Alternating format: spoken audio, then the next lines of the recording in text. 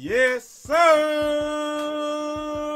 What's going on, everybody? It's your boy Jay Easy, aka Fresh from the Barbershop, BK the People's Champ, coming to you live with these patch notes, man. Now, the patch notes, the link to the patch notes will be down in the description, so don't even worry about that. If by some weird twist of fate you're not able to read them on the screen, then you can go to facebook.com and the link is in the description. But anyway, man, we're just gonna go right through these right here. This is the patch, NBA 2K17 patch 1.04 notes. I don't know why they calling it 1.04. Why don't they just call it patch 4? I don't know. Who knows, right? But you know it is what it is, man. And they got the dog Paul George on the front, man. But let's just get right into it, man. Let me just give y'all what they get. The biggest thing that we already knew was that they fixed the shot meter, but that was the main thing. But there's some other gameplay fixes that they say they fixed or what have you. It's already out on PS4. It's gonna be coming to the Xbox whenever. We normally get it a week late on the Xbox, so you know it is what it is. But let's just get right into it, man. So it says corrected the issue where is I'm sorry.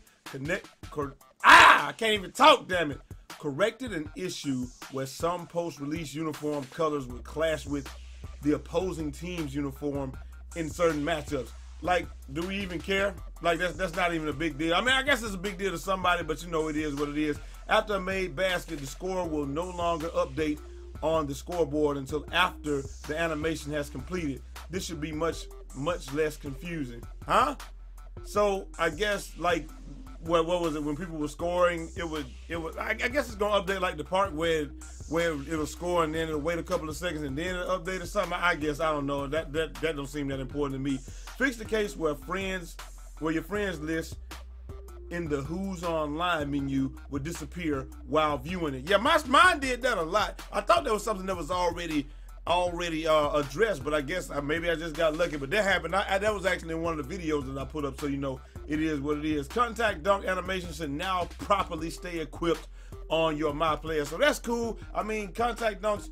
I didn't see it say anything about you being able to change your park dunks, because that's something that's huge that we need changed. And you know, some other stuff like that. But hey, it's a start, man. So you know we got to go where we got to go. The Relentless Finisher badge should now give the proper bonuses on contact layups when leveling it up.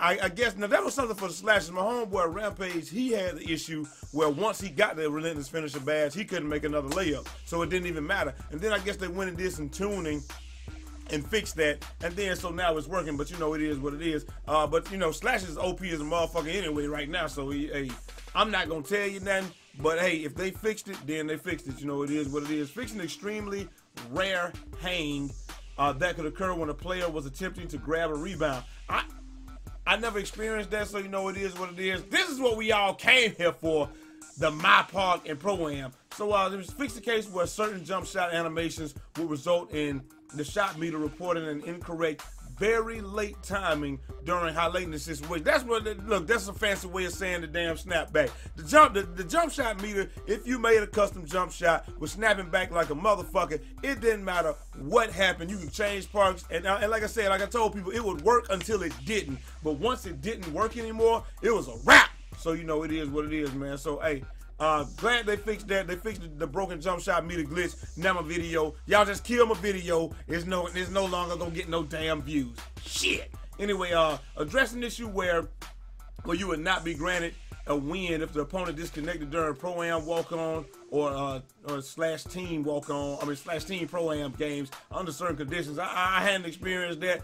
Yes, we did, because we got more than 15 wins in Pro-Am, but people would quit, so we wouldn't get our wins. So yeah, that definitely is something that we needed. Using the ante-up will now always be presented with the correct ante-up amount prior to joining the Got Next queue. I guess that was the glitch where you were able to just get unlimited VC or whatever. Like people would try to play you if they didn't have the right amount of ante-up, if they didn't have the right amount of VC, they could get on the spot anyway, and then it would just kick them off or lag them out. You'd be playing against the computer. So I tell you what's talking about that, man. So I guess they fixed that. Hey, like he said, anything. Y'all know that anything having to do with VC is going to get patched immediately. But we've been waiting 3 patches for the jump shot glitch to get fixed, though. You know, it is what it is, but it's all good. All right, so my court, my career in my court, And this will be the end right here, man. So it says corrected the case that would result in loading into a black screen heading into the game. I mean, we know the black screen glitch. People on Xbox just would hit YB or hit the guide button, and we just keep messing around with it until it got fixed. But glad to know that's fixed. Connection events will now always appear on the schedule once you agree /set them up. That's something good, even though Man Grind Hard and Brutal Sim put out the fix to that anyway. You know, the way that you could get your connections back rolling or whatever. But hey, it's good to know that if you hadn't watched those videos, then you can still get your connections right. Address the hang that would occur when attempted to enter the 3-point contest or the dunk contest, or when your My Career was injured. That's my dog Cypher Jedi. He was having that issue, man. It was like once you win, if you try to do the 3-point contest or the dunk contest in your My Career, if your player was hurt, you can never play My Career again. You just couldn't play it again. You can just load into your court and then try to do something else. So that's good. And then fix a hang that would occur when loading into a live practice when a number of players on your team were simultaneously injured. I never had that issue, but you know, I guess somebody did, man. But you know, it is what it is, man. Like I said, and it says all patch fixes will work with existing game mode saves, so you don't have to create another. You don't have to create anything else.